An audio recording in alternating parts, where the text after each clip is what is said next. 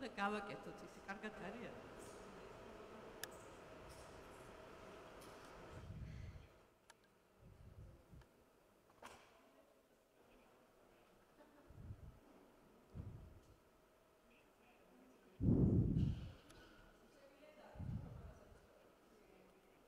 გამარჯობა.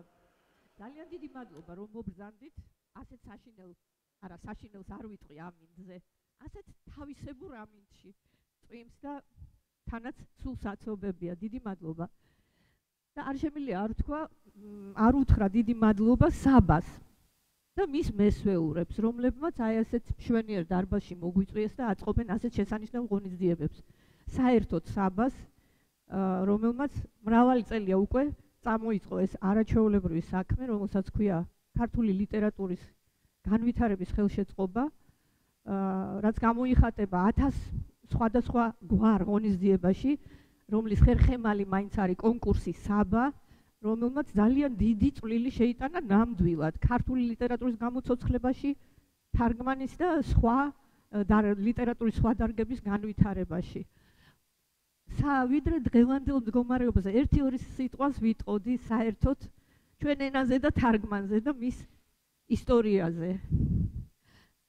თარგმანი იგივეა, რაც ადამიანებს შორის მეგობრობა. ეს არის ენებს შორის მეგობრობა, ხო?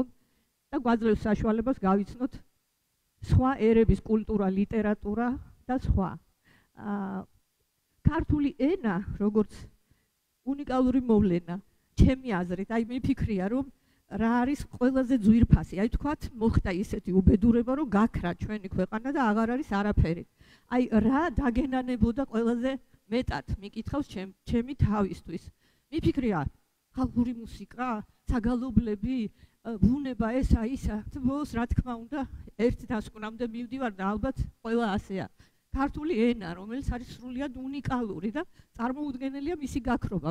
მიუხედავად იმისა, რომ მრავალი საუკუნის განმავლობაში ქონდა შავი დღე ადგა მას, არაერთი დამპყრობლის წყალობით და მე-19 საუკუნეში ხომ თლათ შვენიერი დღე დაგვადგა, როდესაც რუსეთის იმპერიამ აკრძალა საერთოდ ქართული ენა, როგორც გიმნაზიებში, სასწავლებლებში, ისე საგალობელი ქართული, ეკლესიების შეათეთრა და ძაღლის ენად გამოაცხადა მოკლედ ეს ენა. რატომ მოვედი ახლა აქ? იმიტომ რომ მე-19 საუკუნეში დაიწყო ის, რასაც დღეს ჩვენ ვაკეთებთ, მე და ხათუნა, თარგმანი, ქართულ ლიტერატურაზე, ქართულ ენაზე უცხოური ლიტერატურის თარგმნა, ძირითადად გამოცოცხლდა მე-19 საუკუნეში. თუმცა არ უნდა დაგვავიწყდეს, რომ უნიკალური ბიბლიის და ფსალმუნების მთარგმნელები ყავდა არაერთი და ამის წყალობით არის, რომ ჩვენი ენა არის ასეთი მდიდარი. თავი რომ გავანებოთ შოთა რუსთაველს, რომელიც არის ჩვენი თვითმყოფადობის ღერძი საერთოდ. თავისი ენით და შინაარსით და ყველაფრით. დიმიტრი ყიფიანი იყო სხვათა შორის პირველი, რომელმაც შექსპირის რომეო და ჯულიეტა თარგმნა მე-19 საუკუნეში, მას მოყვენ მერე ილია ჭავჭავაძე, ივანე მაჩაბელი, სხვა და მოვიდნენ ესე წვალებით, გაჭირვებით იმ პირობებში, როდესაც მაგალითად შეიძლება იფიქროთ, რომ რა შუაშია ეს, მაგრამ არ შემიძლია არ ვთქვა დიმიტრი ყიფიანზე კიდევ ერთი რამ. აი ქართულ ენას რას უშვებოდნენ. გიმნაზიაში აკრძალული იყო ქართული წიგნის კითხვა. ამის გამო სტუდენტებს რიცხავდნენ. ეს ნამდვილი ამბავია, ჩემ ოჯახშიც მოხდა, ჩემი ქმრის ბაბუა კინაღამ გარიცხეს, მაგრამ ბეწვზე გადარჩა. სხვათა შორის შამშე ასათიანი, რომელიც იყო არაჩვეულებრივი მთარგმნელი და სტილისტი. მერე გიმნაზიაში შეამჩნიეს, რომ ქართულ წიგნს კითხულობდა, მივიდა დირექტორი და უთხრა, რომ მოკლედ არ გავცინებ იმ დირექტორს, თუმცა ჩემ ოჯახში ხშირად ამას ამბობენ ხოლმე, რომ აი ასათიანი, როგორ კითხულობო მოკლედ ქართულ წიგნსო, მეორედ არ დაგინახოთო და შემდეგ მოკლედ აი ესე და ეს იყო ბედნიერი შემთხვევა, როცა შამში ასათიანი ვთქვათ, არ დასაჯეს, რაღაცნაირად გადარჩა და იყო ესეთი იოსებ ლაღიაშვილი, რომელიც სწავლობდა სასულიერო სემინარიაში თბილისში, რომლის დირექტორმა იმის გამო, რომ ის დერეფანში ხელნაწერ ქართულ ჟურნალს კითხულობდა, გარიცხა სასწავლებლიდან. ეს ისტორიული ფაქტია. შემდეგ მოხდა ისე, რომ მეტყობა აფექტის ქვეშ ამ ახალგაზრდამ, როცა ვერაფერს ვეღარ გახდა, არც ეგზარხოსი დაეხმარა სთხოვა მას, რომ აღმადგინეთ გიმნაზიაში და არც დირექტორი, მოკლა ეს სკოლის დირექტორი და ვიცით ჩვენ დიმიტრი ყიფიანი შემდგომში ამას შეეწირა. როდესაც ეგზარხოსმა დაწყევლა არა მარტო თავისი ერის შვილი, რომელიც იყო, რა თქმა უნდა, რუსეთიდან მოვლენილი გიმნაზიის დირექტორი, არამედ ის ოჯახი, რომელმაც გაზარდა იოსებ ლაღიაშვილი, ის ერი, რომელმაც შექმნა საერთოდ ეს, მოკლედ, საქართველოს დაწყევლა სიონის ტაძარში. ამის მერე ჩვენ ვიცით, რომ დიმიტრი ყიფიანი შეეწირა ამ ამბავს, მიუხედავად იმისა, რომ სურვილი ჰქონდა, რომ მეფე ჩაერია ამ ამბავში და მისწერა მას წერილი, მისწერა ეგზარხოს ძალიან კაცრი წერილი, რომ თუ კი ეს მართალია თქვენ დაუყოვნებლივ უნდა დატოვოთ საქართველოს და ასე შემდეგ, იგი მერე ვიცით, რომ დღეს რის გამოც არის დაკრძალული მთაწმინდაზე. იცით რა, მე ამას იმიტომ ყვები, რომ ასე მგონია, რომ მაინც შეიძლება უმეტესობა თქვენს ვინც ხართ აქ იცით ეს ამბავი, მაგრამ ასე მგონია, რომ სკოლაშიც უნდა ასწავლიდან ასეთ რამეებს, მოკლედ. ასეა თუ ისე, აი ეს თარგმანის საქმე, საერთოდ ქართული ენის განვითარების საქმე მე-19 საუკუნეში წამოიწყეს ჩვენმა სათაყვანებელმა ქართველებმა. ეწერაკვიცის გამავრცელებელი საზოგადოება, პირველი თეატრი, რომლის მეშვეობითაც ცდილობდნენ ქართული ენის შენარჩუნება, განვითარებას, დიმიტრი ყიფიანი და სხვები. და აი ეს მე-20 საუკუნეში უკვე შედარებით თარგმანი განვითარდა, აი ვეფხისტყაოსანის თარგმნა ვიცით ჩვენ ხომ არაჩვეულებრივად ინგლისურ ენაზე ილია ჭავჭავაძის წყალობით დაძმა რომ იყვნენ ჩვენი სახელოვანი ინგლისელი მეგობრები და შემდეგ უკვე ერთადერთი სიკეთე რაც საბჭოთა კავშირს ჰქონდა, რაც მართალია რევოლუციის შემდეგ იყო ის, რომ ქართული ენა დაშვებული იყო სკოლაში. ამის გამო აცია თუ ისე მადლობა ღმერთს ქართული ენის განვითარების საშუალება ჰქონდათ ქართველებს და დაიწყო ნელ-ნელა თარგმნა წერა და წერას არ ვამბობ, როგორ არ ყავდა მწერლები და პოეტები, მაგას არ ვამბობ. მაგრამ აი 70-იანი წლების პროდუქტი ვარ მე საბჭოთა სინამდვილის. და იმ პერიოდში აი სტუდენტი რო ვიყავი, მეც კი მithქვამს შეიძლება ასეთი რამ, რომ აი ამას ქართულად როგორ თარგმნიდი, იმიტომ რომ ვკითხულობდით უცხოურ ლიტერატურას რუსულად. თითქმის მთლიანად, იშვიათი გამონაკლისების გარეშე. საბედნიეროდ იყო მშვენიერი თითო ორ არაჩვეულებრივი თარგმანი, მთარგმნელი, მაგრამ ასე მასობრივად, როგორც დღეს გვაქვს ფუფუნება, რომ უახლეს ლიტერატურასაც კი თარგმნიან გამომცემლობები და ყავს შესანიშნავი მთარგმნელები ნამდვილად, აი ესეთი ფუფუნება ჩვენ არ გვქონია დღემდე. ამიტომ კიდევ ერთხელ მადლობა ყველას, ვინც ხელს უწყობს ამას და დიდი მადლობა საბას. აი ახლა ჩემი შესავალივით იყო ესა, შეიძლება ძალიან გამიგზავნა ხათუნა, ახლა შენ მინდა რომ დიდი მადლობა მე ცხადია პირველ რიგში მოწვევისთვის, არაჩვეულებრივი მთარგმნელები ყავს ჩვენ უამრავი მართლა კარგი და ჩემთვის დიდი პატივია რომ ესეთ ადამიანთან ერთად ჩემთვის ლელა არის ჩავკეთება ხათუნა როგორი ადამიანია ყოველთვის აი ასე იცის ლაპარაკი არა იმიტომ რომ ესე ახლა ნამდვილად თავის თავს სულელები აქებენ ხოდა მე ძალიან მიხარია რომ ლელას გვერდით დამიწახეს აქ სასაუბროდ საერთოდ სალაპარაკოდ დანარჩენს რა ვიცი იცით რა მე რაღაცნაირად მოველოდი კი არა მოველი კიდევაც რომ რაღაცა თქვენ შეკითხვები იქნებათ კონკრეტულზე არ ვიცი ახლა ლელას თარგმანებსაც ვიცნობთ ცხადია ყოველთვის ბევრ მათგანს ჩემსაც ალბათ და თქვენგანაც ველი თქვათ უფრო რა გაინტერესებთ თქვენი ცნობის მოყვარეობა რა არის რომ თქვათ იმას უპასუხოთ ხო უფრო საინტერესო იქნება ვიდრე თქვათ რაღაცები მოგიყვეთ ახლა მე ამ თემაზე პირველ რიგში მინდა გითხრათ რომ არ არსებობს თარგმნელი რომელსაც ეს საქმე არ უყვარს მე არ წარმომიდგენია რომ მარტო ჰონორარის თუ რაღაც ნუ თუმცა არიან ადამიანები ვისთვისაც თქვათ ეს ერთ-ერთი საქმე და მხოლოდ ამას აკეთებენ და ცხადია ჰონორარის გამოც მუშაობენ და მუშაობთ ყველანი მაგრამ რაც არ უნდა გიხადონ და ჩვენთან ეს არ არის რა თქმა უნდა ესეთი ანაზღაურება მაინც ახარბელო რაც არ უნდა გიხადონ არ არსებობს რომ ეს საქმე აირჩიო თუ არ გიყვარს აი ამაზე თუ არ кайფობ უკაცრავად ჟარგონი და არ იღებ ამით სიამოვნებას არ აირჩევ ამ ამბავს რა ეს არის რაღაცა ძალიან შრომატევადი და ძალიან ხანგრძლივი სამუშაო და ძიმე პრინციპში ფიზიკურადაც ძიმე სხვაზე რა არაფერი ამიტომ მე მიყვარს ეს საქმე ყოველთვის მიყვარდა როცა პირველად გავიფიქრე ამაზე, იმ დღის მერე მიყვარს და პირველად რომ თარგმნე რაღაცა რუსულიდან საცდელი რაღაცების ის დროს უნივერსიტეტის დროს და საერთოდ ვერ წარმომიდგენია ვერაფერი, ვერც ჩემი ცხოვრების ვერანაირი ეტაპი და ვერანაირი სამუშაო, იმიტომ რომ მე მთელი ცხოვრება კიდე სრულ განაკვეთზე ვმუშაობ ხოლმე და ბევრ რაღაცებს ვაკეთებ, მაგრამ ამის გარეშე, ანუ ეს ყოველთვის არის და იქნება. ეხლა, რაც შეეხება, რა ვიცი, იმდენი თეორიას რაც შეეხება, ჩვენ თეორიაზე ლაპარაკით არ შეგაწყენთ, ხო? მე მინდოდა ცოტა უფრო მელაპარაკა იმაზე, რა არის მართლა ყველაზე რთული, თქვა ჩემთვის. კითხვა შეიძლება სხვა რაღაცა ეჩვენება ხოლმე უფრო რთულად და თქვა ფიქრობს, რომ იმიტომ რომ პრინციპში მკითხველი, ახლა იმ კითხვას არ რთული, ვისაც თქვა ეს ნაწარმოებები ორიგინალშიც აქვს წაკითხული და მე ქართულადაც ან თქვა რუსულად ბევრი ყავს ესეთი მკითხველი, ვისაც რუსულად აქვს წაკითხული და მე ძალიან მიხარია რომ ესეთი ადამიანები ქართულადაც წაიკითხავენ ხოლმე ამ ხელა აგურივით წიგნებს და თქვა რაღაცებზე ფიქრობენ ისინი. შეიძლება ისინი რაზეც ფიქრობენ ის პრობლემები სულაც არ იყოს ის, რასაც ჩვენ თვლით მთავარ პრობლემად, ხო? თუმცა ხა ენასთან ვისაც აქვს მეტნაკლებად შეხება რაღაცა ამჩნევს ალბათ, რომ ალბათ აქ რაღაცა ისეთი პასაჟი იქნება და დღეს სტუდენტმა ძალიან საინტერესო რამე მითხრა სხვათა შორის და ძალიან გამიხარდა კალვინოს ტექსტზე ვლაპარაკობდით ჩვენ და ანუ თარგმანში ქართული თარგმანი წაიკითხა მან ხო და ესე ნუ რაღაც კონკრეტულ თემებზე ვლაპარაკობდა და მან თქვა რომ მე მომხვდა ნუ რამდენიმე პასაჟზე ილაპარაკა რომელიც მისთვის იყო მნიშვნელოვანი ამ წიგნში და აი ეს სცენაო სადაცო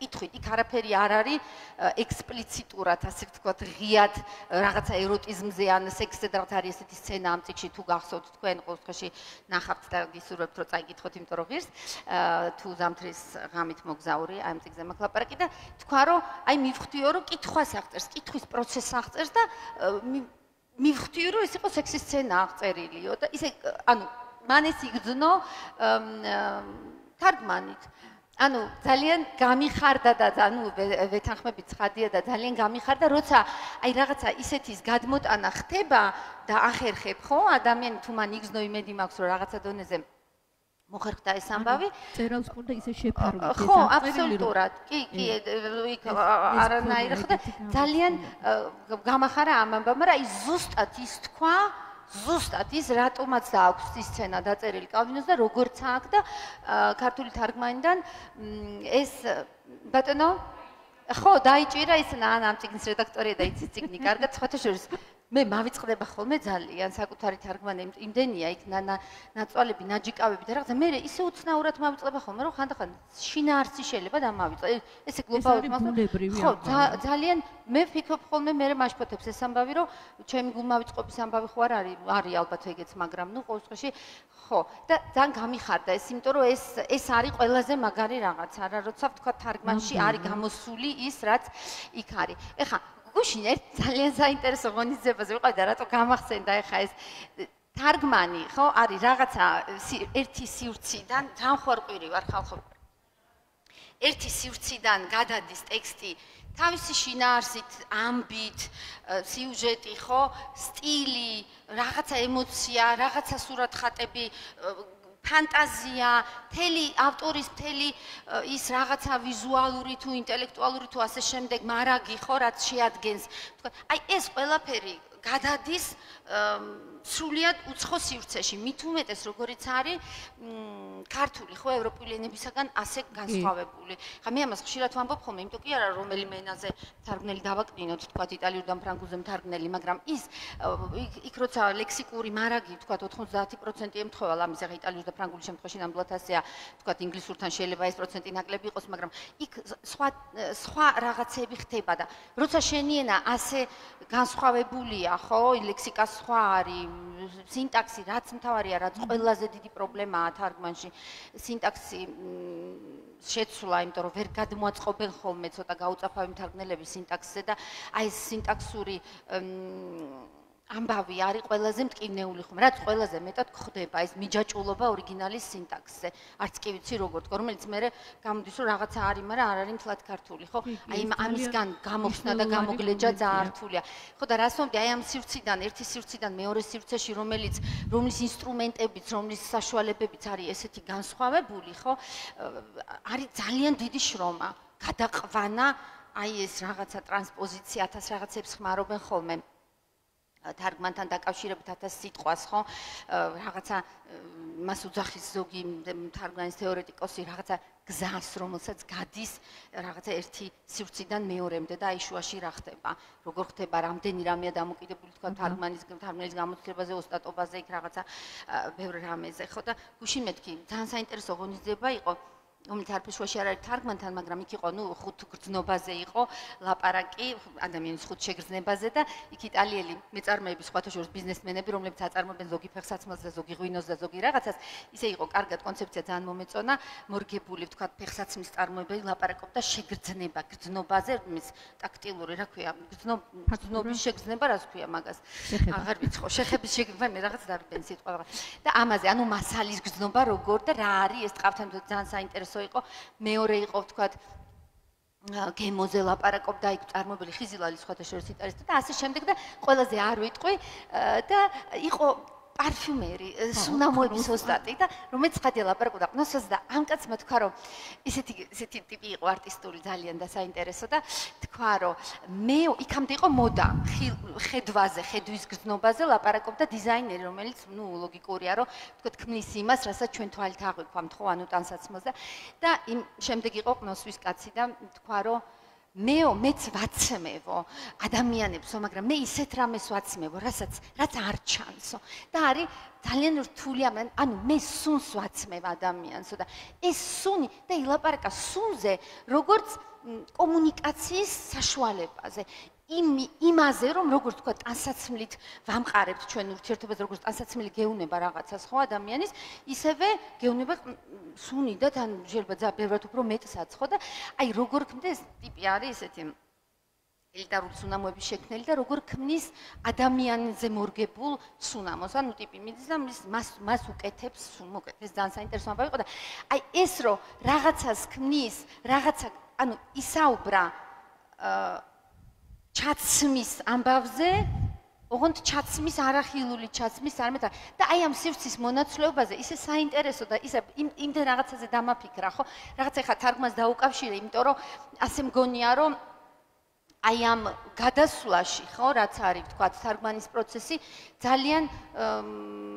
ძალიან საინტერესო რამეები ხდება. უამრავი ელემენტია. ხო, ძალიან საინტერესო რამეები ხდება. კალვინო ამბობდა, სხვათა შორის კალვინო თვითონ თარგმანზე ბევრს ფიქრობდა და თარგმნიდა თვითონ და საერთოდ წერის პროცესზე ხა ეს წიგნი ვისაც წაუკითხავს, მე არ ვიცი მსგავსი რაღაც თუ შეიძლება დაწერო წერაზე.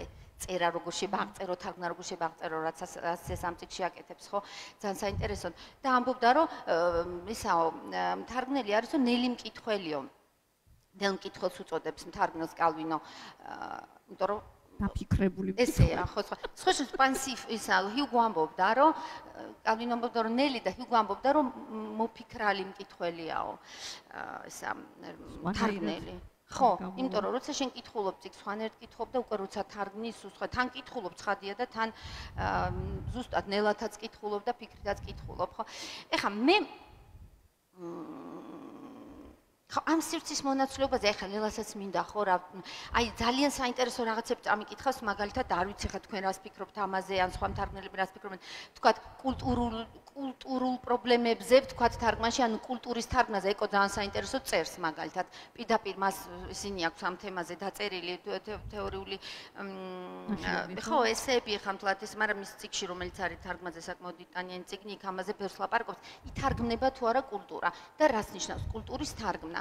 ანუ, ამაზე ჩვენ მე მაგალითად ერთ-ერთი მტკივნეული საკითხი სწორედ დიალექტი მგონია და დიალექტზე დაწერილი კულტურის თარგმნა ეს არის ჩემთვის და კიდე ბევრი რაღაცა და აი რა ითარგმნება ამაში ასიმილაციაზე ლაპარაკობს კიდე კულტურულ ასიმილაციაზე თარგმანის გავლით ხო მაგალითად დიალექტების პრობლემა ჩემთვის ეს არის ერთ-ერთი პრობლემა ამ იმის ნაწილი დიალექტების აი არ ვიცი ლელასთვის მინდოდა მეკითხე იმიტომ რომ მე სულ ვაწყდები ხა იტალიური არის ახალი ენაა რეალურად იტალიური მათ ენობრივი ერთიანობის დიდი ისტორია არ აქვს და შესაბამისად ძალიან ფრაგმენტირებულია დიალექტება და დღემდე ხა ადამიანები არიან რომლებიც ადამიანები არიან არა იტალიელები დიალექტზე ლაპარაკობენ ძირითადად ოჯახში და რაღაცა თავისიანებთან.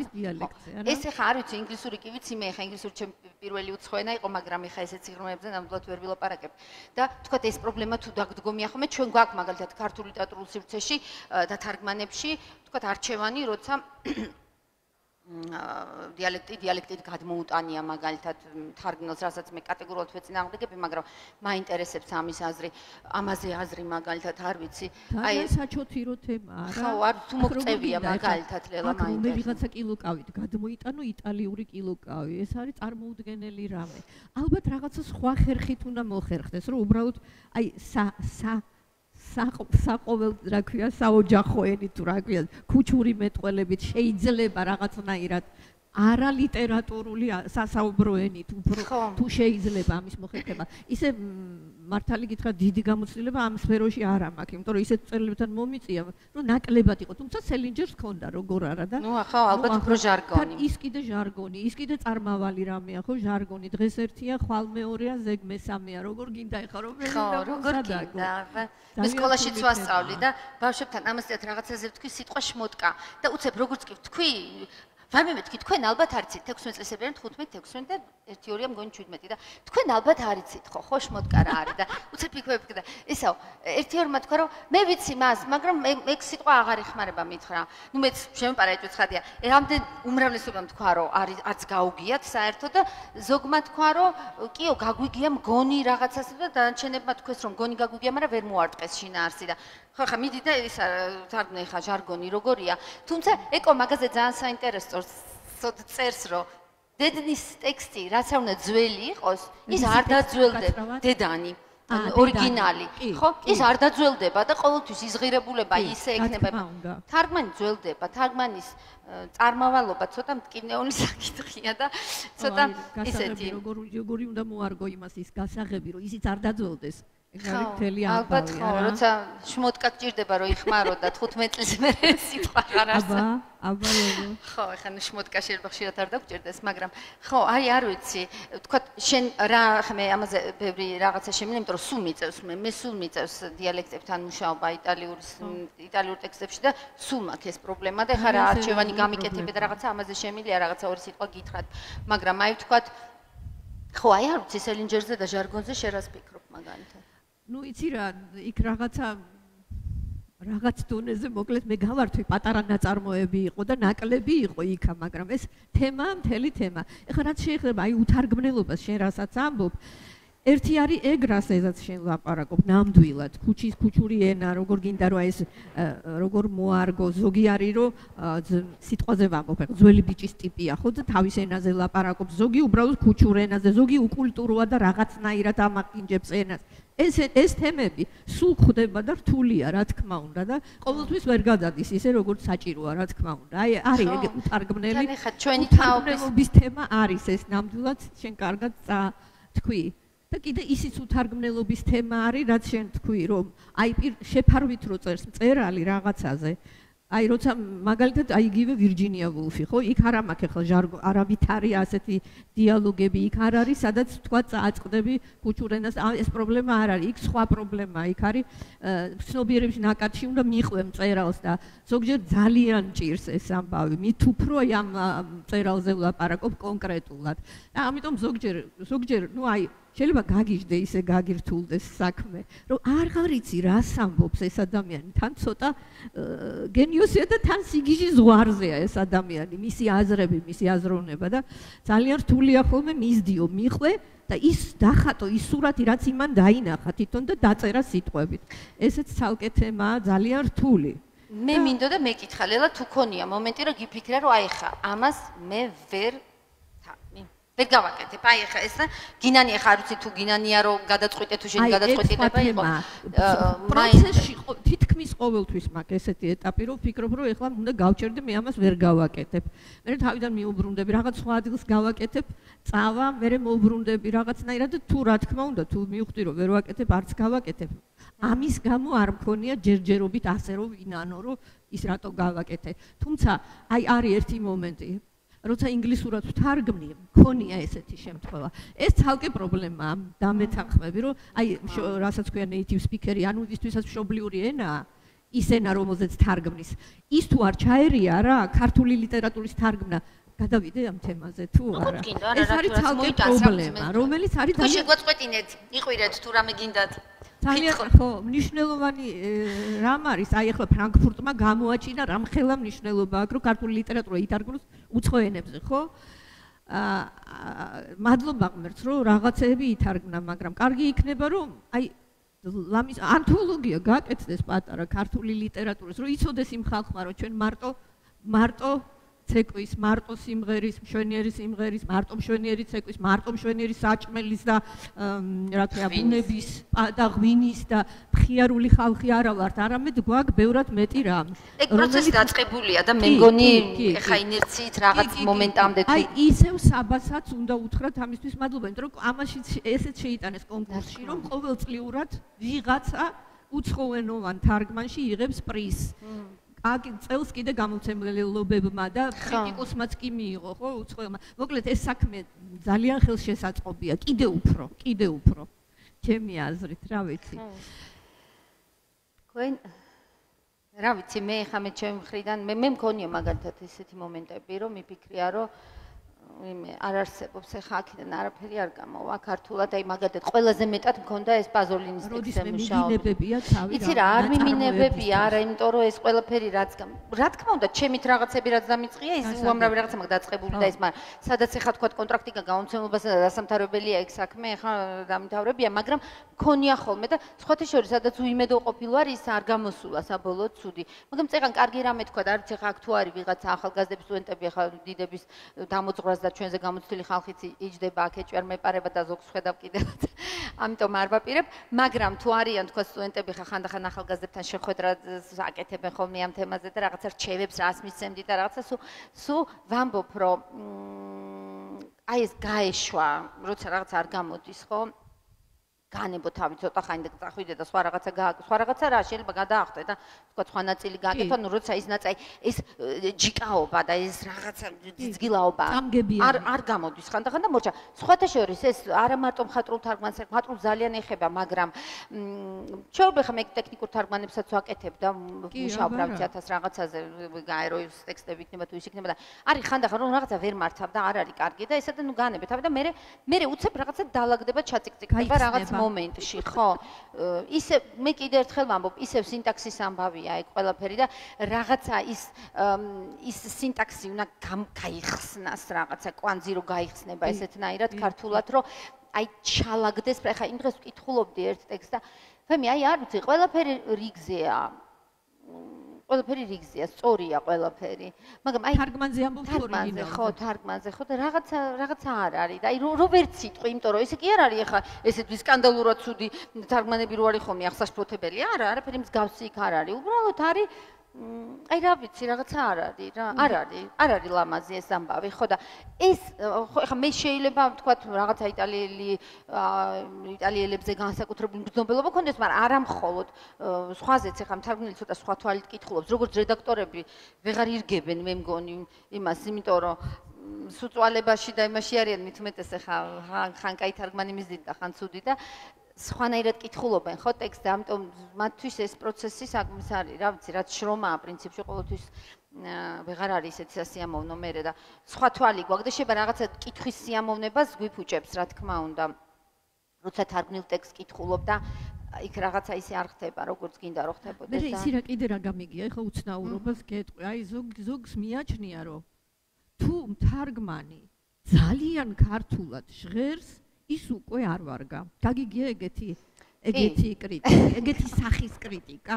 გამიგია კი. თუ კი ის ძალიან ქართულად ჟღერს და ამ დროს იქ ორიგინალშიც ზუსტად ისევე ჟღერს, შეიძლება ეს ამითი გააკრიტიკო. შენ როგორ მიგაჩნია?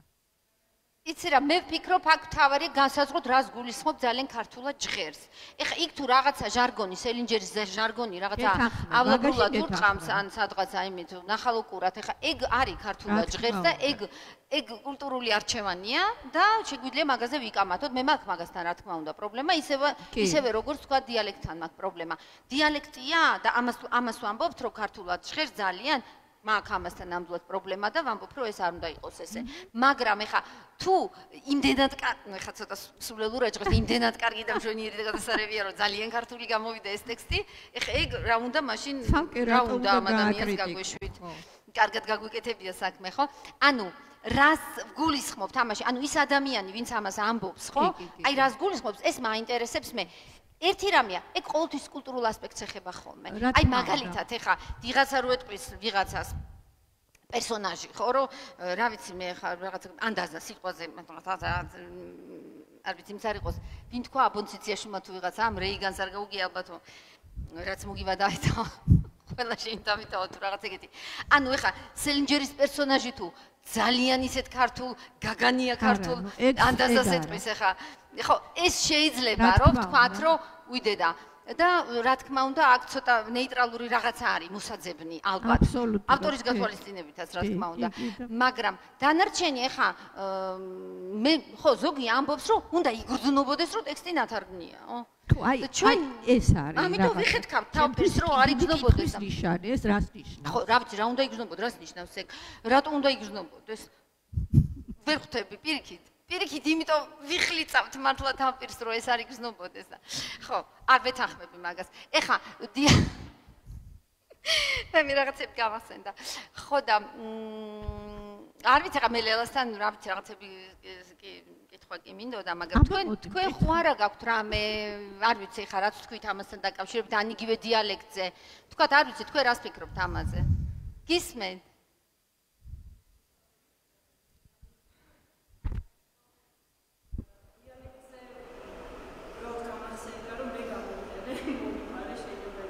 ხო.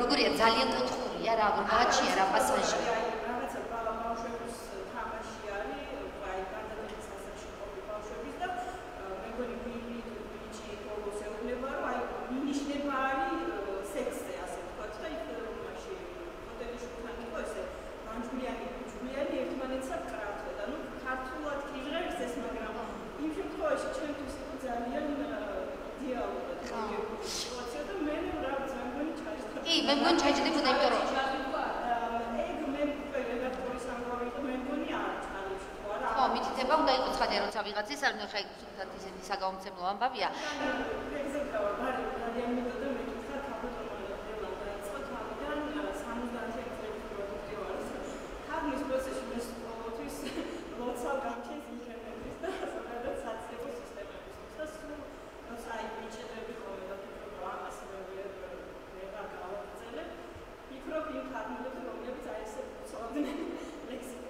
და ხელით წერდნენ და შვიდნენ და წერდნენ და ისევ შვიდნენ და წერდნენ. თქვენ თუ გაიზარდეთ თქვენ ადრეულ თარგმანებს თუ იმუშავებთ ესე და რამდენად განსხვავებული მასშტაბი იყო საქმე. აი ხა აი პირველი წიგნი სქელდანიანი პირველი რომელიც თარგმნა იყო მადლ შეკითხვისთვის. ჰარპერ ლის ნუ მოკლავ ჯაფარას რომელიც რა თქმა უნდა ხელით წერდი ხო და ერთი 2.5 წელი ვიმუშავე. და აი ორლანდო დაახლოებით 7-8 თვეში ვთარგმნე ხა. ეს მარტო იმისი ბრალიც არ არის რომ კომპიუტერით ვაკეთებდი და წაშლა და ხელახლა წერა არ მჭირდებოდა. რა თქმა უნდა გამოცდილებას მოაქვს ისტრაფე, მაგრამ შეუძლებელია ასეთი ტემპით მემუშავა და გვემუშავა, როცა ხელით წერდით, როცა ყველაფრის გამო საჯაროში უნდა წავსულიყავით. სხვა წყარო არ არსებობდა ინფორმაციის. ეხლა ძალიან დიდი შეღავათია ამ ხრივ, რაც არის ინტერნეტი, რა თქმა უნდა. მე ალბათ ვერ თარგმნიდი უმბერტო ეკოს. ეს იმდენად ისეთი, რა ვიცი, ხო? განსაკუთრებით ჩვენი სპეციალობისთვის მე მგონი. მარჯვენა ხელივით არის. მარჯვენა ხელია მართლა, იმიტომ მარჯვენა ხელი კი არა, რა ვიცი, ორივე ხელია მე მგონი, იმიტომ რომ დროის თვალსაზრისით მით უმეტეს ახლა, რა ვიცი, მე სხვა შეს მაგაზე მიფიქრია კასტიკოვიჩმა, რომელმაც ინტერნეტის ხანამდე თარგმნა და სხვა მთარგმნელებმაც კიდე არა მარტო მან. ხო, მე მაგალითად არ მეყოფოდა ალბათ ახლა ყოველ სხვაში რაღაც ეტაპზე, ნუ ალბათ არასდროს არ მეყოფა კულტურა და განათლება სამაგისტროთ, რომ ვთქვათ, ინტერნეტოთ ყოველ სხვაში ძალიან სერიოზული დახმარებების გარეშე და ბიბლიოთეკების და შემდეგ ეს ტექსტები მეთარგმნა ვერც ფუკოსგან გარდაოთ, ისეთი მინიშნებებია იქ, რომ იცით რა, აი უბრალოდ რისკი არსებობს, რომ აი ისეთი ლაფსუსი გაგეპაროს და ისეთ რამეს ვერ მიხვდე, ხო? უბრალოდ გაგეპაროს, იმიტომ არ იცი ეგ ამბავი, ხო? იქ ალბათ კიდე რა ვიცი, მე გაპარული კიდე ბევრია, შეიძლება ბევრგან, მაგრამ ნუ მე მაგალითად მას რო თარგმნილი ვარდის სახელს, ხო? ეხა იქ უკვე ინტუიციაც არის, მე კიდე ეხა მე 5 წელი მუშაობდი მაგ ციგზე, დიდი შესვენებებით ცხადია, მაგრამ რაღაცა წამომეწია კი არა, ინტერნეტი კი არა და მეც გავიზარდე და ყველაფერი შეიცვალა ამ ეტაპზე და რაღაცები ვისწავლე, მაგრამ ისი თქმა მინდა, მაგათად ხვდებოდი ხოლმე. არის მომენტი, შეიძლება ვერ მიხვდეთ. 10 წლით ადრე რო გამეკეთებინა, მე ვერ მიხვდებოდი მაგალითად, რომ ეკო იქ ბჭყალებს არსად არხმარობს და იქ თქვათ რაღაცა სცენების აღწერებში არის პირდაპირ ბიბლიური ტექსტებიდან ჩაყრილი, პირდაპირ მონოყარი, სიტყვაზე ფსალმუნიდან ის კი არ არის ამოღებული მთელი ფრაზა ვთქვათ. არა, 3 სიტყვა არის ფსალმუნიდან, მაგრამ ნუ ვინც ახლა ის ტექსტები ეს ან სახარების რომელიღაცა იმდა ხო? ეხლა მანდ უკვე განათლებაზეა, მგზნობელობაზეა, რაღაცაზეა და მე პირდაპირ გეტყვით. მე მიმაჩნია რომ ის ინტუიციაც კი რომ შემიხვდე რომ ეხა აქ ამას რაღაცთან ეხა ეკო სხვა დატვირთვა. ეკო თუ იცი როგორ თამაშობს ამით და როგორ მაიმუნობს ხო აი ამ ტექსტების ნაგლეჯებით.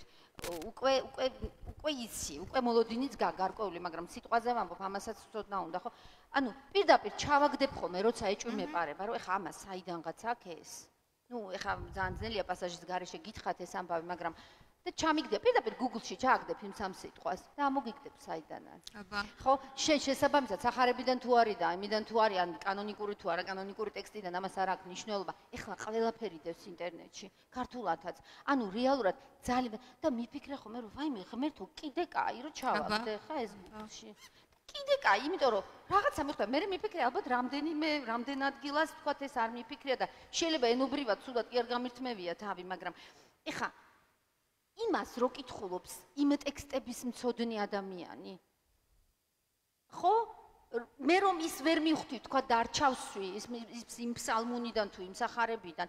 ეხლა იმ ადამიანს ქართველს, რომელმაც ის ყველაფერი იცის, ხო დავუკარგე მე ის მინიშნება.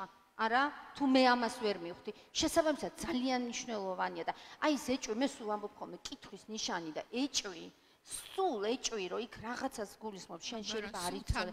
ეს არის ყველაზე მნიშვნელოვანი ჩემი აზრით. რა ის კი არა რომ ვთარგმნე და რაღაც. არა, სულ რო შეგეპაროს ეჭვი, რომ თუნდაც ახლა ესეთი კალიბრის ტიპს რო თარგმნი, ხო, როგორიც არის გინდა ვირჯინია ვულფი იყოს და გინდა უმბერტო ეკო და გინდა კალვინო, ხო, რომელიც ნუ ახლა სულ რაღაცა არის, სულ რაღაცა ხდება. სულ რაღაცით ამ რა ვიცი მე მაგათად ის სცენა რა ძალიან მეამაყება სხვათა შორის ვარდის სახელში და მინდა კითხვა აი თუ რაღაცა მსგავსი მაგალითად შენ თუ შეგხვედრია ან აი ესე თუ აგიწყია რაღაცების მიხედვით იქ არის სცენა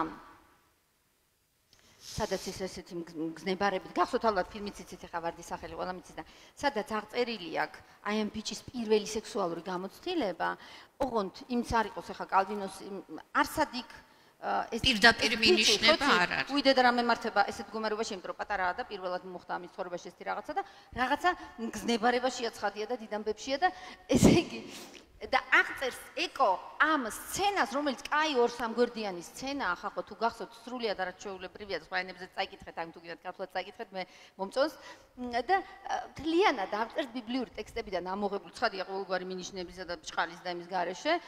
ოღონდ როგორც აი ამოგლეჯილი იმებით, ფრაზებით და სიტყვებით, ყველა ის სიტყვა, რომელიც მას ამ სცენაში აქვს ნახმარი, იმ ტექსტებში ნახმარია ღვთიურ სიყვარულთან მიმართებაში. რელიგიური მგზნებარებაა იქ. და აი იმით აქვს შეკერილი მთლიანად ეს სექსის სცენა. ხო? და ყველა აი იმ სცენის იტალიური ვარიანტი რო აიღო და მართლა ჩაგუგლოთ ისინი 3-3-4-4 სიტყვა, ხო? სუბბიბლიური ტექსტები იყრება, ფსალმუნები და საყარების და ასე შემდეგ. სასწაული ნამუშევარია. და თვითონ ყვება რომ ესე მეწყო ეს ტექსტები და ესე უყურებდიო და ხან საიდაც საწყის სიყვარულზე რაღაცა ხდებოდაო, აი ესე შეკერა, დაშტოპა. ეს მთლიანად ხო და ეხა ეს ქსოვილი ისი რაღაცა ამის გადმოტანა, ხო? მთელი ამბავი იქნებოდა. რამდენი ხანი მოანდობა? ვაიმე, რა ვიცი ხა, მე მაგისთან ძალიან დიდი ხანია, მაგრამ ეს არის თან, რა ვიცი, თან სიამოვნება, თან რაღაცა აზარტი. ხო, აზარტი, რა ვიცი, აი მე მინდოდა მეკითხა შენ თუ გაქვს რაღაცა ესეთი, რა ძალიან გიყვარს, ან ძალიან კარგად გახსენდება როგორც გამოსული ამბავი, კარგად გამოსული, ხა შენ არ ჩუბ თარგმანები გაქვს და ყველაფერი კარგად არის გამოსული, ეგ ვიცით, მაგრამ აი რაღაცეები, რაც არის ხოლმე ესეთი განსაკუთრებულად რთული, რა ვიცი, ან როგორ არის, მაგრამ იცი რა, ამას ძალიან დიდი დრო უნდა ეხლა. მოდი ასე ვიფიქროთ. შემდეგი შეხვედრის თემა იყოს.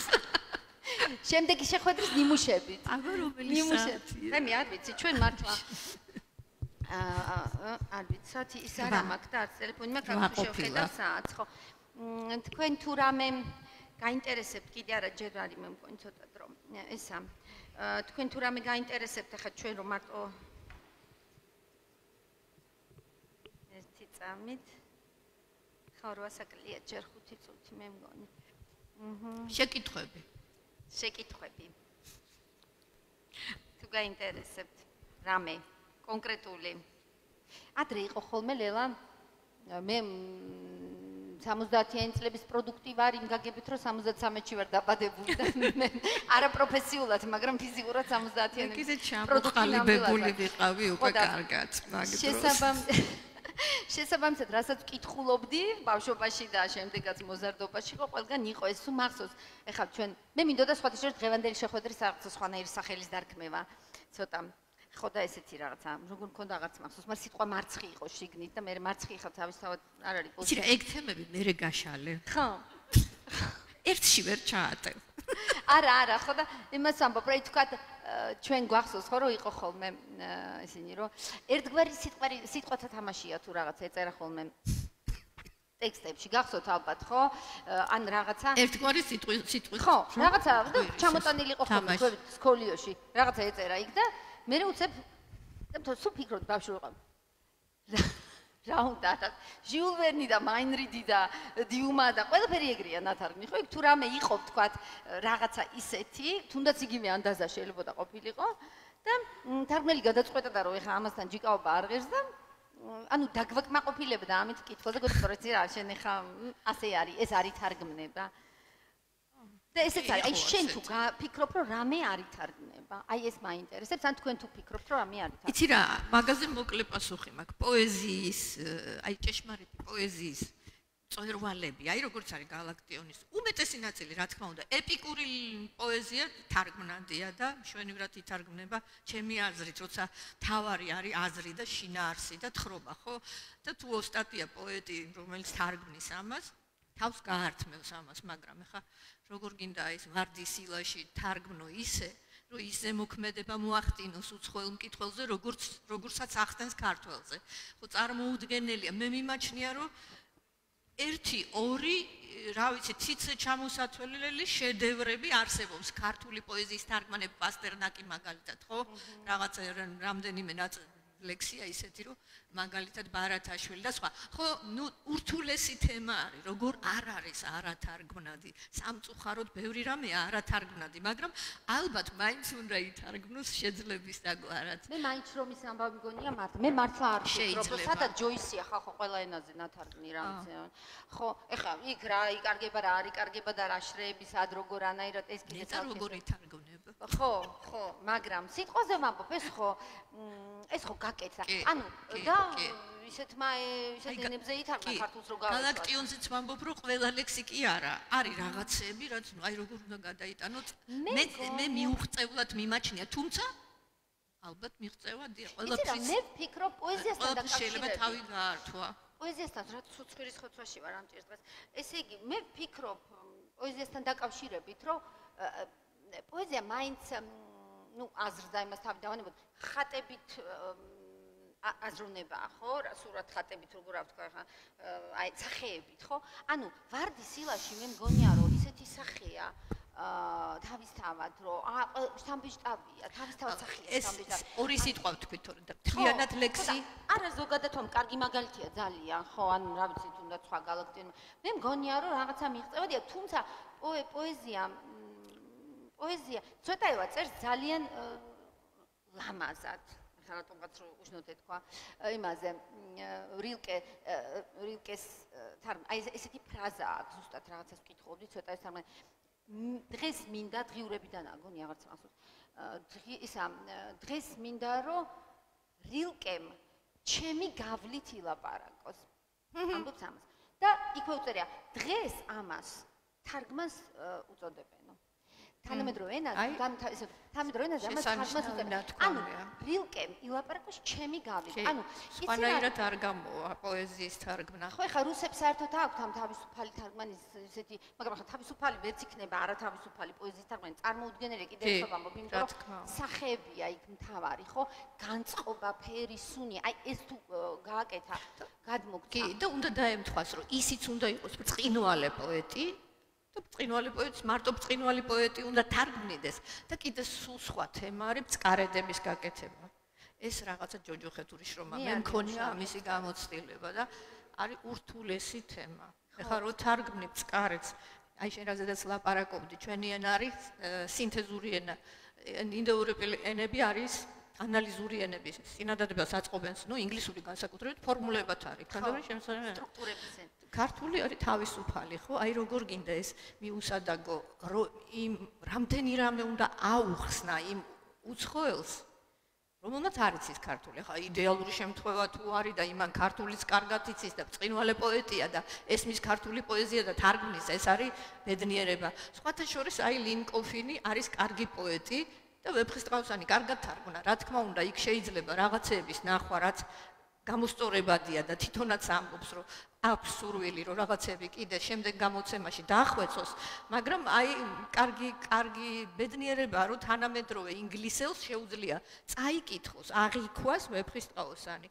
აი ეს სხვათა შორის აი მივედით ახლა აქამდე.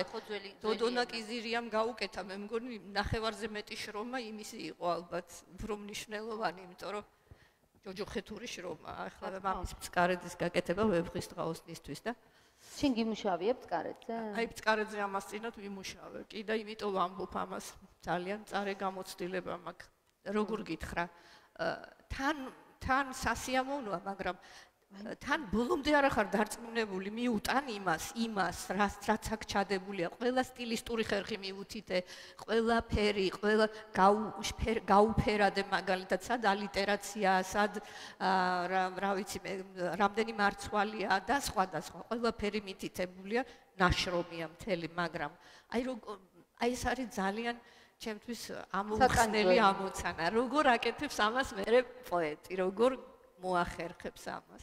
ხო, მე მგონია რომ აი ეს სახეები თუ დაინახა და რაღაცა იგრძნო ის ახერხებენ ფაქტია და ამბები, ხო, თუმცა ემოციური მე უკვე თავისი ენის ამბავი თვითონ იცის რა, ეგ მე ნუ ხა ესეთი პოეზია რა ვთქვა, მაგრამ თქვათ როცა თავისუფალ მე მითარგმნია მაგალითად აი ესეთი ცოტა ურითმო ლექციები და რაღაცები ძალიან სასიამოვნოა სხვათა შორის მაგრამ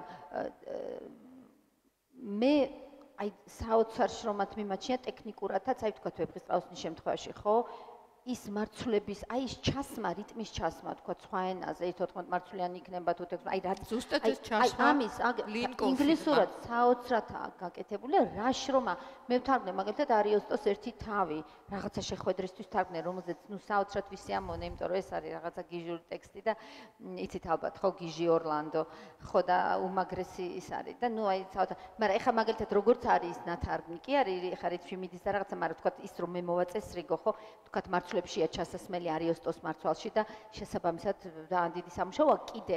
აი ეს მაგიჟებს ტექნიკურად კი, მაგას მთელი ორლანდო არ ვიცი, ალბათ თუ მაგას ოდესმე ხელი მოვკიდე, ჩემი ცხოვრების ისე გიქნება, როგორ ვთქვა რაღაცა. მთავარი საქმე, მაგრამ მაგი არ ვიცი, მაგრამ ეხა ის ერთი თავი მინდა ნამდვილად რომ მოვაწესრიგო, იმიტომ რომ იმსახურებს.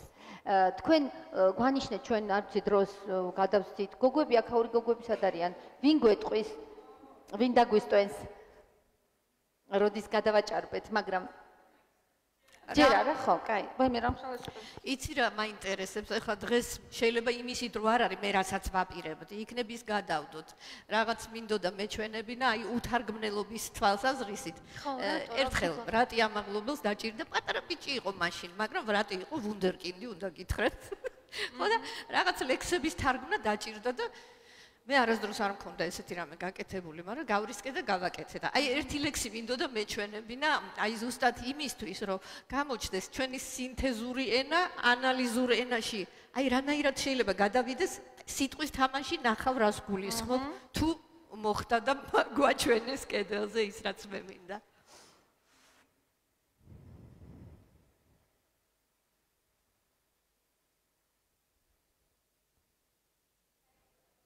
კარგი. ლექს ქვია ზმნა ყოფნა. ყოფნაზე, აი? ყოფნა ზმნა. აჰა. აი ნახეთ, ყოფნა ზმნა.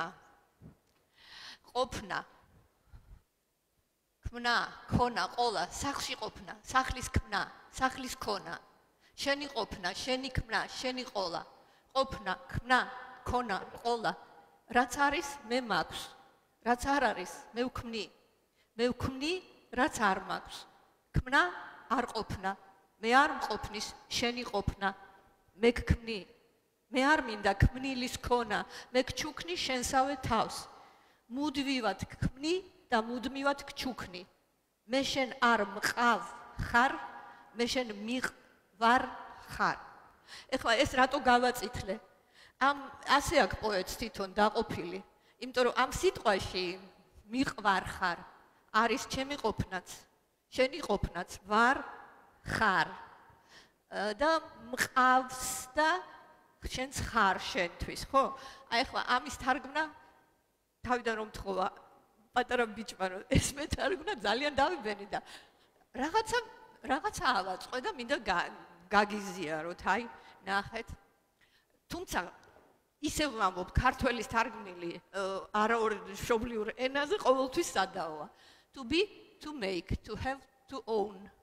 To be at home, to make your home, to own the home. To be you, to make you, to have you.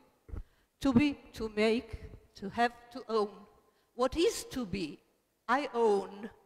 What's not to be? I make. I make what I don't own. To make is not to be. You be is not enough to me, and thus I make you. I do not want to hold what's made. I give you back what I create. I always make and let you take just you. You don't belong to me. Behold, you are beloved by me. I am სიტყვებმა. Behold, რომელს ნიშნავს შეხედე, უყურე, იხილე. ხო? უცებ გამახსენდა, რომ არსებობს ეს სიტყვა, რომელშიც ვიცარი და hold ფლობასაც ნიშნავს. და მეორე კიდე, beloved, my beloved. ყოფნა, მიყვარ ხარ, რა ვიცი.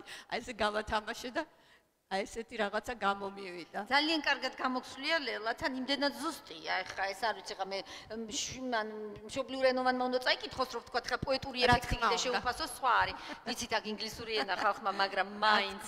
ხო და, მაგრამ იმდენად ზუსტია და იმდენად კარგი, ეხლა ფიქრობდი, თან რო კითხულობდი, რომ ეს ეხლა იტალიურად ეს ამბავი არ გამოვიდოდა ალბათ. იცი რა? რაღაცა ესე არ მაგონდება რა. აი, როგორც მე მეგონა, რომ არ გამოვიდოდა, ინგლისურად ისევე ეხლა ეს უბრალოდ შემთხვევის ამბავია, იმიტომ რომ აქ სიტყვები არის ძალიან მცირე რაოდენობა, რაღაცნაირად გააწყობ უაწყობ და მე ეხლა მაქვს კონტრაქტი რომ წიგნზე რომელიც უნდა იყოს იქით გაზაფხულზე ხო და აი რომელიც მე მიყვარს გიждები და ჩემი არჩევანი იყო და მოკლედ გავაკეთეთ ეს ამბავი და წიგნია ეს არის გვეტყვი კი როგორ არ გეტყვი ბაკურს ლაკაურის გამომცემლებასთან იქნება არის მელანია მაცუკო ესეთი არაჩვეულებრივი ავტორი მელანია მაცუკო ახალგაზრდა გოგო ეხა აქ პატარების ხედან ჩემზე ცოტა დიდი 50 წლის არის ხო და ძალიან მაგარი ვიღაცაა ძალიან საოცარი აი შემიძლია თამამად თქვა რომ ერთ-ერთი ყველაზე მშვენიერი წიგნია რაც კი წამიკითხავს საერთოდ მისალოცი ვარ ბევრი მაგ წასაკითხი მაგრამ ყოველთვის რა თვითონ მოინდომე ხო მე თვითონ მოინდომე და რატო ვთქვი ხა აი თავიდანვე თქო თან რომ მოვინდომე და თან თავიდანვე რომ გაჭედილობაში ხარ ხო იმიტომ რომ რომანს ქვია გოგო პერსონაჟი ვინც არის მთავარი იმის სახელი ქვია ვიტა ასე ქვია ვიტა ხო ვიტა სიცოცხლე არის იტალიურად ხო ეს სიტყვა და ну ეხა რა ზარუნდა იხვანცალო ეხა არ უნდა მაგას ბევრი ამბავი არაფერი ეგ არის რა ეხა სიცოცხლე უნდა დაარქვა და ამ ვიტა უნდა დაარქვა ხო იცი რა თანაც ვიტა ისეთი სიტყვა რომელიც ქართველების უმეტესობამ იცის ასე რომ შეგვიძლია აღარ თარგმნო მაგრამ ეხა მარტო რომანის სათაური არ არის აქ გაჭედვის მიზეზი და იმის რა ქვია რაღაცა თავში აგურის რტყმის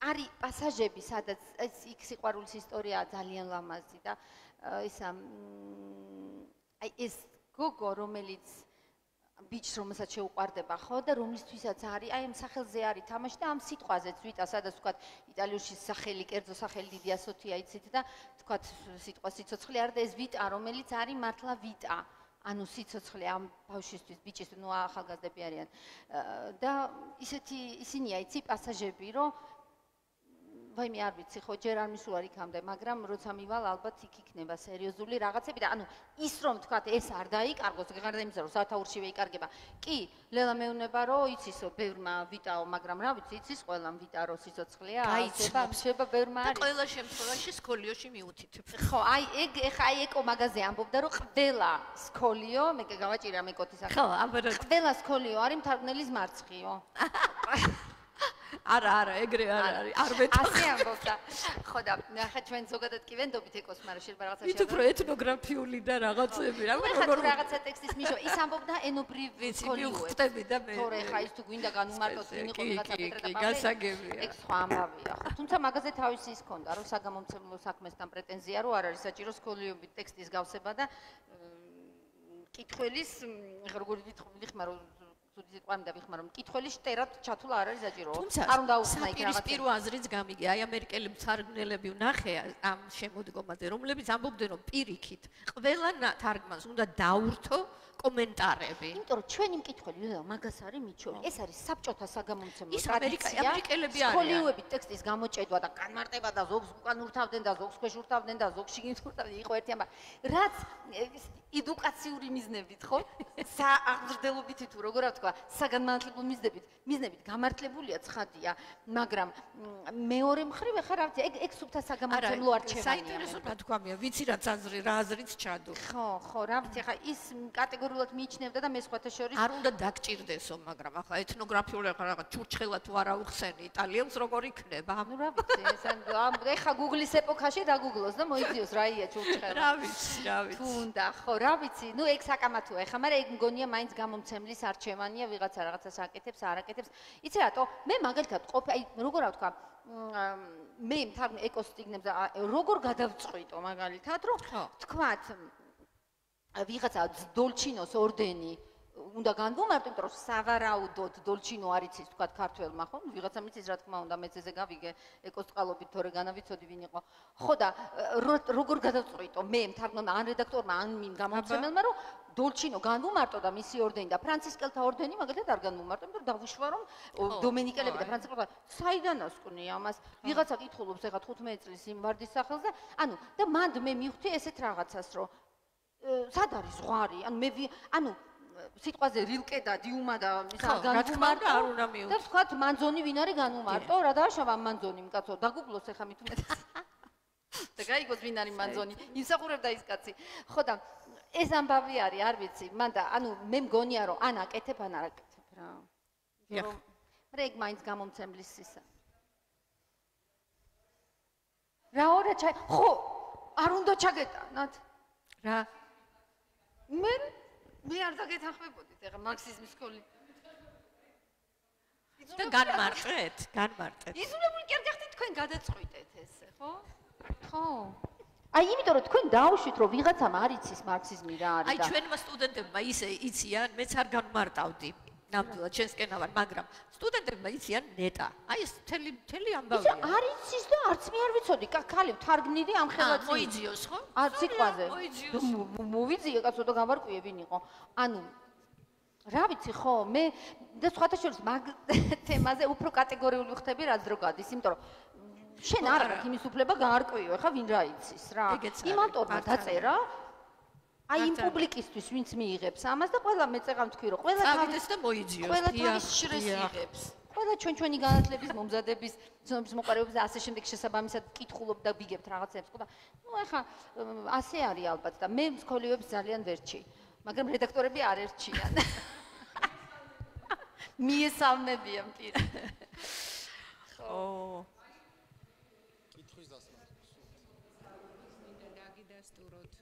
ჩემი პატივისცემა არაჩვეულებრივ ორ მთარგმნელს რომ ასეთ მართლაც სიზიფეს ვერ ვიტყოდი მართლა შედეგი აქვს მაგრამ მაინც ძალიან მძიმე შრომას რომ ხარ შეჭიდებული და არაჩვეულებრივი თარგმანები აჩუქეთ ქართულ ხალხს ეხა უბრალოდ ეხა გამახსენდა მაინტერესებს თქვენი აზრი ჩემი გამოცდილებით აი მაგალითად ტავტოლოგიაზე მინდოდა მეკითხა თქვენი აზრი ჩემი გამოცდილებით არაჩვეულებრივი მწერლებიც კი არ არიდებიან ამ ტავტოლოგიას მე ამ საკითხმა დამაინტერესა და ამ კუთხით წავიკითხე ქართველი მწერლებიც და აღმოჩნდა რომ ძალიან კარგ მწერლებსაც აქვთ ეს და იგივე სიტყვები ყოველ წუთში გამეორებული აი ამ შემთხვევაში თქვენ როგორ იქცევით ხოლმე როგორ თარგმნით ამას ეს ერთი კითხვა და მეორე მაინტერესებს აი ვთქვათ მე-17 საუკუნის ნაწარმოებია რომელი საუკუნის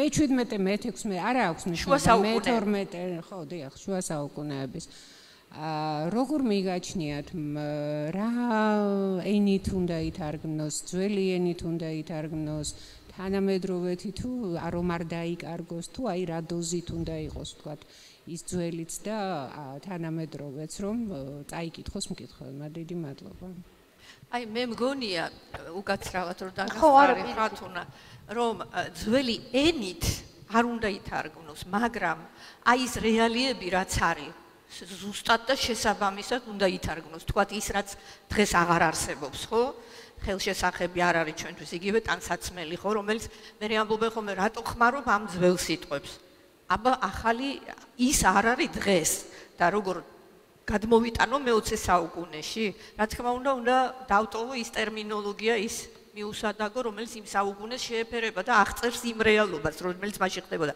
მაგრამ ენის დაძველება არამართებულად მიმაჩნია მე პირადად რა ვიცი ტავტოლოგიას რაც შეეხება თუ ორიგინალი ხმარობს ტავტოლოგიას ბატონო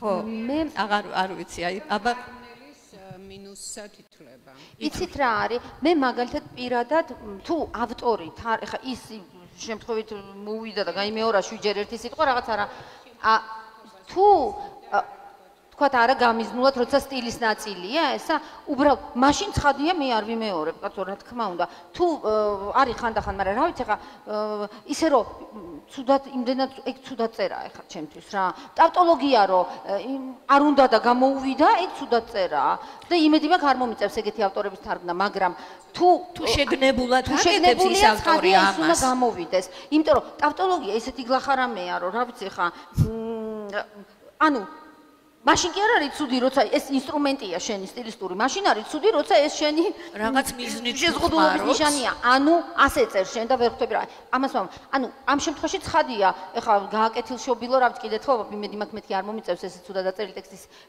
თარგმნა მაგრამ ცხადია არ გადმოვიტანდი თუ ვხედავ რომ ეხლა იქ არქივში არ არის და უბრალოდ აქვს ეს რა ქვია გამერობილი ეხლა რაც შეეხება არქაიზმებს კი არა და ენის დაძველებას ხოლმე მაგათად ამ თემაზე ეს ჩემთვის ძალიან აქტუალური თემა ვარდის სახელის გამო და თუ იცით კასტიკოვიჩის თარგმანი მთლიანად პირველი იმიდან ბოლომდე აქვს სტილიზებული ამ ადამიანს რუსი მთარგმნელი იმის ეკოსი ვარდის სახელი კონკრეტულად ნუ ეხა იქ სხვა არ არის არქაიზებული სხვა წიგნები თუმცა იქ არის ბაუდოლინის თემაშიც უკაცრავად კიდე სხვა თემა დღეს რო წერს წერალი განზრახ ესე იგი ხო არა მე ვამბობ თარგმნას საუკუნოვანი ენით არის ნაწერი იცი როგორ არის? აი კასტიკოვიჩს აქ მთლიანად იმიტომ რომ ეს არის შუა საუკუნეებზე და იმიტომ რომ ხდება მონასტერში. წინადადებებიც ასეთია. მთლიანად ძველი რუსულით აქვს დაწერილი. არა, სულსარგეებლები ორიგინალში. არა, ხო და მაგას ვამბობ, ანუ ეკოს და ამის გამო იყო მოლოდინი, რომ ეს ტექსტი ესეა დაწერილი და თქვა მამას თუ მეკითხებოდნენ ხოლმე, იმიტომ რომ ხა ეკო ვინც იცოდა ჩვენთან იცოდა რუსულიდან მე ვიღაცები შეიძლება ინგლისურად წაიკითხეს, მაგრამ ჩემ თაობაში და ჩემზე უფროს თაობაში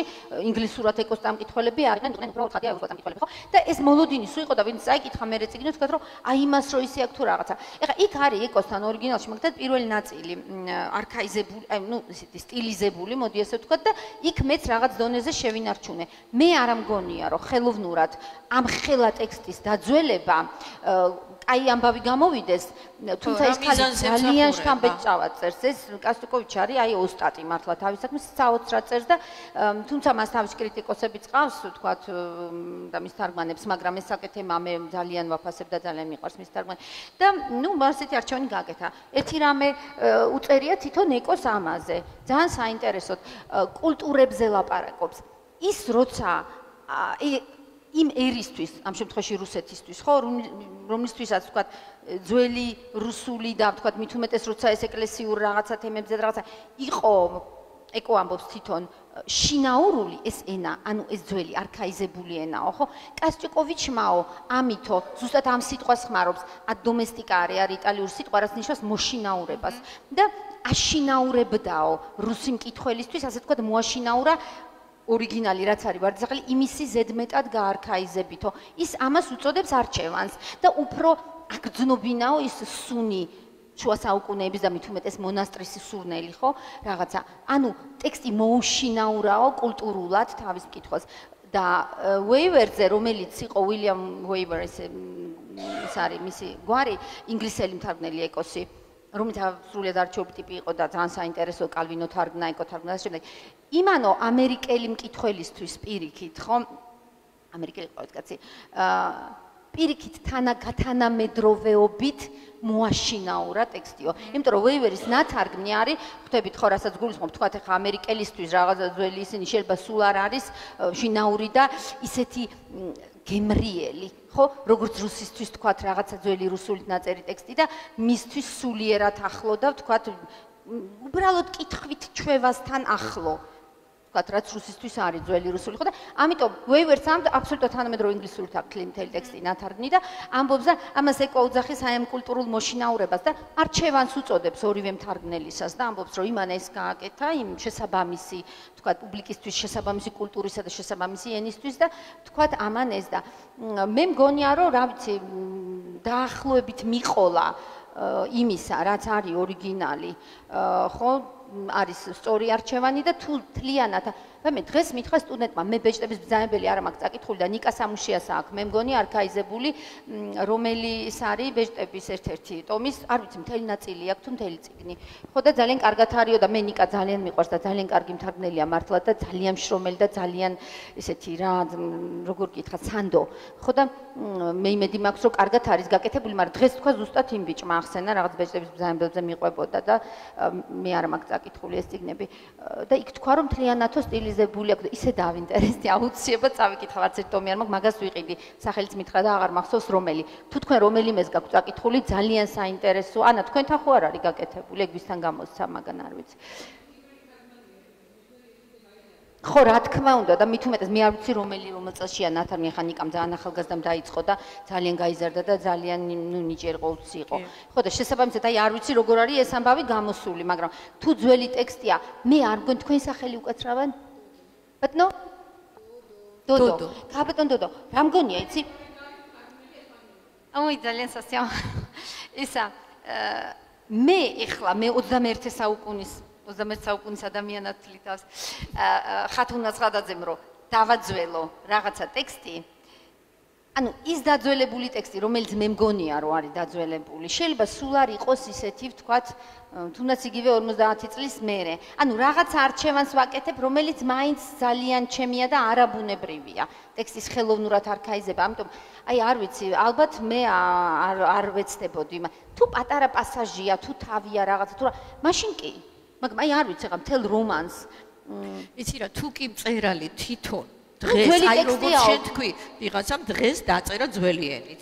დღეს არა, აი საბატონი დოდო შეკითხვას ვეხმაურები ძველ ტექსტთან დაკავშირებით, თორე ხა არქაიზების ამბავი მნიშვნელოვნად მგონია რომ თანამედროვე, იმიტომ რომ იმ კაცმა თავისი თანამედროვეებისთვის დაწერა, ხო? ის ხო არქაულად არ წერდა. მისი მიზანი არ იყო ენის გაარქაულება. ეხა ილია ჭავჭავაძის თარგმანები რო გვეჩვენება ესეთი სასაცილოდ და მოძველებულად, მაშინ ილიამ თანამედროვე ენაზე დაწერა. ახლა არის ძველი. დაძველდა. გადასარევი მაგალითია თარგმანის დაძველების. ხო და ასე რომ არ ამგონია რომ თუმცა ხა ილია და ზოლა კი იყვნენ თანამედროვეები ერთმანეთის და ძველ ტექსტს არ ეჭიდავებოდა ის, მაგრამ მაინც. ხო, არ ამგონია. მე რო ეხა მე-17 საუკუნის ტექსტი ვთარგმნო, არ დავაძველებდი. დიდი მადლობა თქვენ მოთმინებისთვის და რა ვიცი, კიდე რამე ხوار გინდათ. მოგკითხოთ. ხათუნა.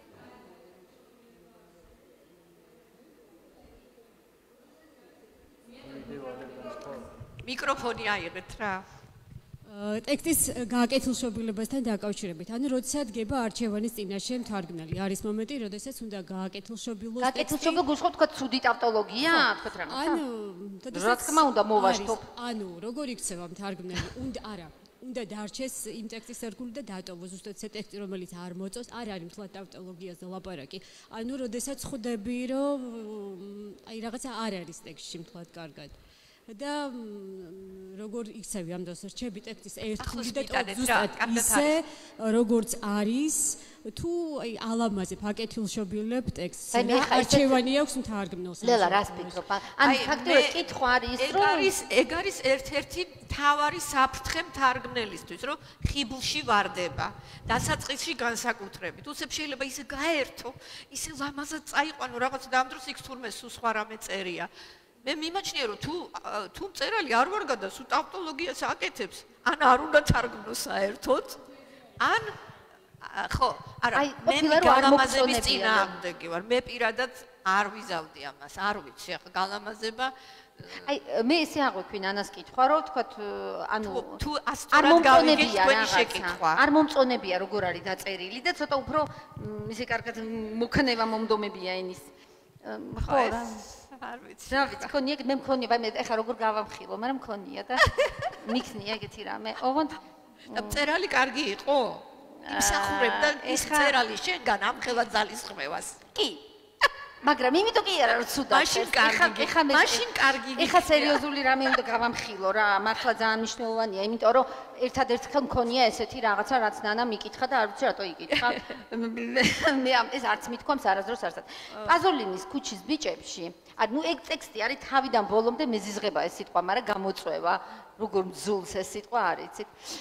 და ვერც მოუფიქრე ვერაფერი. თუ ადგილზე იხმარდათ იქ, სადაც საჭირო ხო, მაგრამ რაღაცა რაღაცნაირი სიტყვა უაზრო, რავი, ხო, რაღაც ხო დაჭირდა. რაღაცის გამოხმარე. ხო, რა თქმა უნდა, მჭირდება, მაგრამ ხო და იქ იყო ესეთი, მოკლედ ვიტყვი ძალიან უფრო, იცი როგორ არის? პაზოლინი გადაწყვიტა, რომ უნდა დაეწერა რომანი.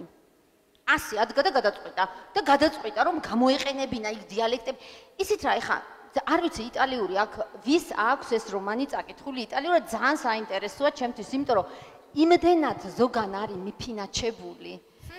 ეს არ არის მისი ინსტრუმენტი, ანუ პროზა. პროზა არ არის მისი საშუალება თვით გამოხატვის არანაირად.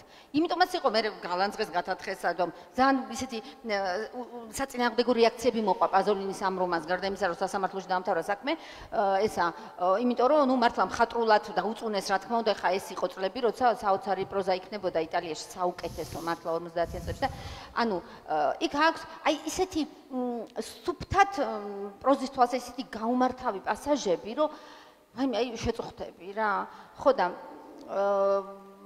აი იქ არის ერთი მონაკვეთი. შენ თარგმნე? ხო, ეს ქუჩის ბიჭები ჩემი ნათარგმნია. ხო და რა თქმა უნდა ეხა ის ამბები ეხა რომელიც ნუ მე დავაფიქსირე რომ იქ რაღაცა ვერ არის ხა კარგად ამბავი რა აი სულთან ხატრულ ხო და მე ახლა რა გამომივიდა როგორ გამომივიდა მაგას სხვა გადაწყვეტს მე ჩემ თარგმანზე ვერ ვიტყვი მაგრამ რაღაცები შევალამაზე აზრობრივად კი არა ანი ეს რა გავიგეთ შენ ხარ მონაწილე ამისი არა ლალი იყო ლალი რაიცის იტალიური თარგმნისა ენა ხო და არა რას ვამბობ კი არ შევალამაზები შინაარსი კი არ შევცვალე ხო ხვდებით რა სამყარო კი გასაგებია სულ არ მგონია რომ იქ თუ რაღაცა აშკარად მიფინაჩებულია შენც იქ ეხა ეს სულ არ არის თარგმნელის უნიჭიერესი კაცია და ეხა პაზოლინი აი უდიდესი პოეტი და უდიდესი რა ვიცი ვიზუალური ხატების შემქმნელი და ამაზე მაგრამ აი იმ რომანში მით უმეტეს პირველია ეს და საუკეთესო მხატვარი ძალიან მნიშვნელოვანი რომანია და საოცრად საინტერესო და საოცრად მხატვრული მაგრამ არის ტექსტში სერიოზული ხარვეზები სუფთად მის თვალსაზრისით და იქ არის ერთი მომენტი და აი დავამთავრებ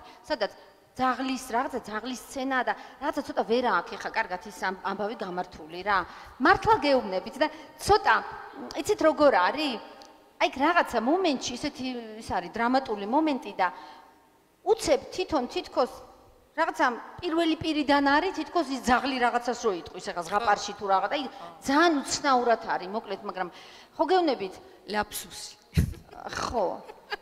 ხო და ცოტა ისე ლაითად მოვატრიალი ძაღლის პირ ძაღლმა გაიფიქრა ესო არ დამიწერია კიწონებ ამ საქციელს იმიტომ რომ ძალიან აუშნო აი როგორი ამომხტარი და არაფერ შუაში არ იქნებოდა ხა იმ სცენაში ეგ ქართულად ისე იყვირებდა რომ აი რა გითხრათ იმიტომ რომ თან დიალექტზე მიდის თლიანად ჟარგონზე და დიალექტზე და ეხა უცებ კიდე შენ ქართულ დიალექტს ვერ იყენებ ხო ქართულში ანუ მე დიალექტი არ გამომიყენებია რეგისტრზე ვთამაშობდი ანუ წევანაც თქვა ლელა ჟარგონზე და დაბალი რეგისტრის ენაზე და უცოდინარი ხალხის ენაზე და აი ამაზე ვთამაშობდი იმიტომ რომ დიალექტის შრედა მეკარგა და ეხა კიდე უცებ იქ ძაღმა გაიფიქრა უიდე და რაღაცა ნუ აკომიკურებდა იმ სცენას რომელიც სულ არ არის კომიკური და მისი ჩანაფიქრი ეს ახლა მკვდარია პაზოლინი როგორ გკითხოთ მაგრამ ნამდვილად არ ყოფილა და ავიღეთ ჩემ თავზე როგორ არის ცოტა უბრალოდ სხვანაირად არის პირის თვალსაზრისით განსაკუთრებით. იქ რაღაც მომენტია მართლა ძაღლი პირველ პირში ამბობს რაღაცას. ხო და ნუ ძალიან შემზარა ამ. ხო. ეხა აქ რომ კონტექსტი აი ეგ ნამდვილად დასაშვები იყო პაზოლინის როგორ გითხრა იმსახურებს იმას რომ შენ რაღაცა არა არ იმსახურებს კალვინო რო ყოფილიყო მე ამას არ ვიზამდი. არავითარ შემთხვევაში აი რაც ეკნებოდა და რაზეც გაიფიქრებდა ის ძაღლი ხო გაწმუნებთ ხო იმიტომ კი არა რომ ხო სხვა რაღაცა თავარია ხიბლში არ ჩავარდეს ადამიანი არ ვიცი ხო ვიღაცა ოდესმე თუ კიდე თარგმნის და გამოჩნდება გიჟი რომელიც თარგმნის კიდე ერთხელ ქუჩის ბიჭებს ის რაღაცა სხვა გადაწყვეტილებას მიიღებს ალბათ მაგრამ ხო რა ვიცი ასეთი ის იყო ესეთი მომენტი თუ სწორად გავიგეთ შენი შეკითხვა. აი მე არ ვიცი. აღარ არის შეკითხვები. არ დაგყალოთ ახლა ძალიან. მაშინ დიდი მადლობა. მადლობა ხალხო. დიდი მადლობა. მადლობა ყველას. მასპინძელს და თქვენ სტუმრებს.